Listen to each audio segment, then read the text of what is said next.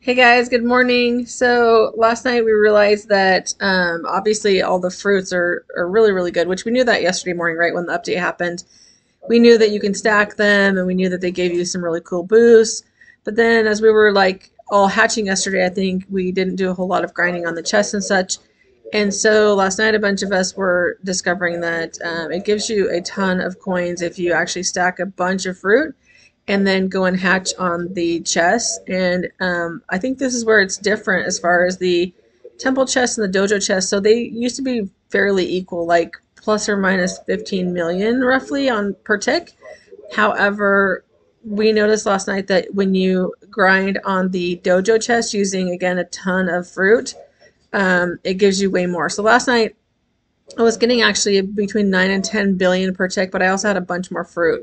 This morning I haven't had a chance to actually get as much fruit or go through it and do that just because I kind of just got up and just got things going. But as you can see, I'm still getting between like 3.5 billion and what 4.5 billion, maybe up to even 6 at sometimes per tick. And that's with, I do have a bunch of friends in this server as well.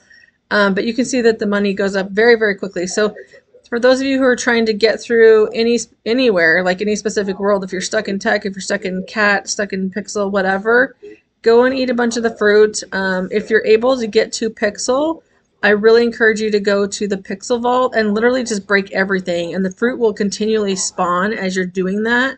It's really, really fast. I think I did that for like 30 to 45 minutes last night, and I ended up with I think about 300 of each of the fruits, which was crazy. So it's super easy, it's super fast.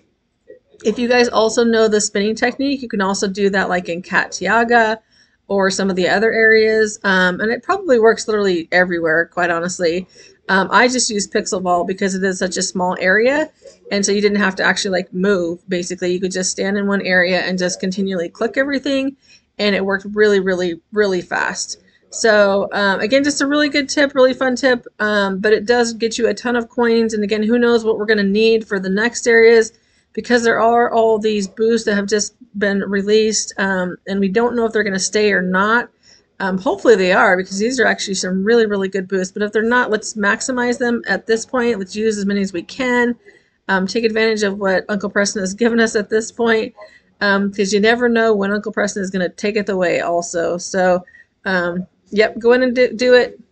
Make sure you keep hatching as well if you're trying to get those huges.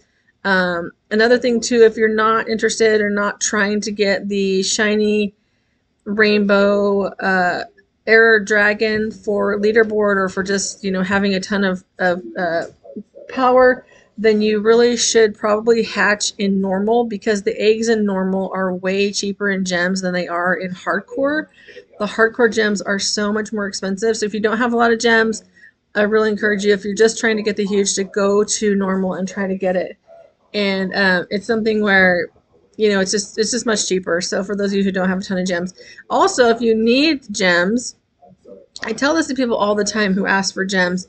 If you need gems, literally you should just hatch hardcore pets and go and sell them in the plaza. Like, they sell like crazy.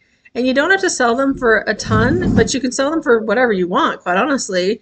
And you can negotiate, of course, when you get to the plaza, but hatch the best egg that you can get to. I would encourage you to do that.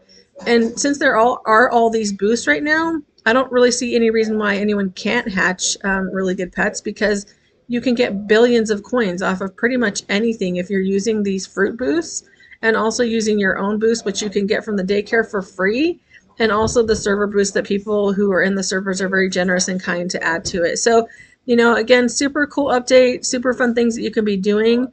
And I just really want you guys to be able to get all the way through hardcore, of course, build those gems up, get those huges, and keep having fun. All right, guys, I hope you guys found this helpful and useful. Hope you're having a great day. Happy Sunday, and we'll see you guys soon.